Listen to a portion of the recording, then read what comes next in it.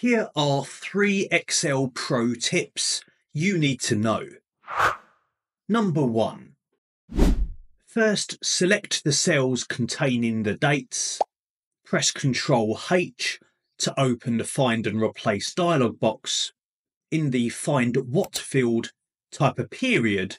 This is your current delimiter. In the Replace With field, type a slash to change it to the new delimiter. Now click Replace All. Excel will prompt you with the number of replacements made. Number 2.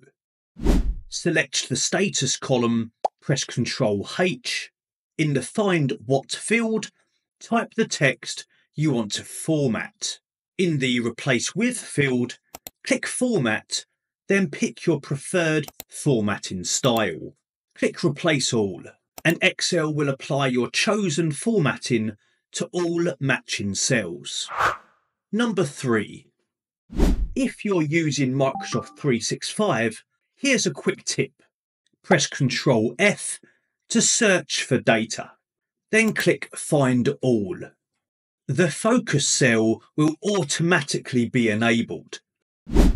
Like and subscribe. Tap to watch the next tutorial.